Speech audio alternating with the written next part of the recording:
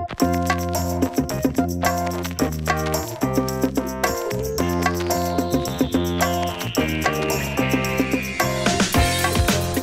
new builders, my name's Chris, and in this video I'm going to use a JavaScript function to make columns to total together within a subform. For more advanced help, visit forums.nubuilder.com or check out our other videos in this series. Now that we've created a subform to deal with invoice items and totals, we'll need to create JavaScript that will activate when needed and calculate changes to quantities and pricings within the fields.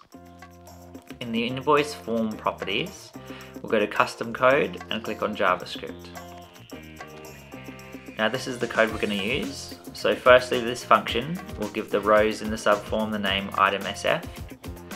Secondly, each row is given a number.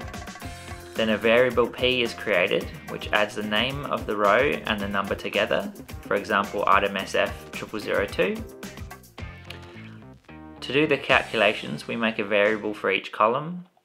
Units is UN, unit costs is UC, and total is TO. The function then multiplies the value of units by the unit costs, and then takes that and changes the total value. Finally, the function adds up all the totals and changes the value of the invoice's grand total at the bottom.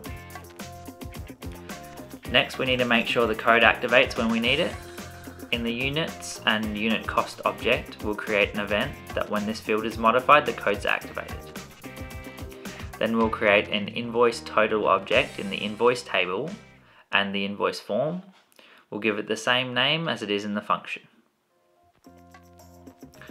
Lastly, we'll make both this object and the column total in the subform read-only. Now that's done, we should be able to go into our subform and see everything works correctly.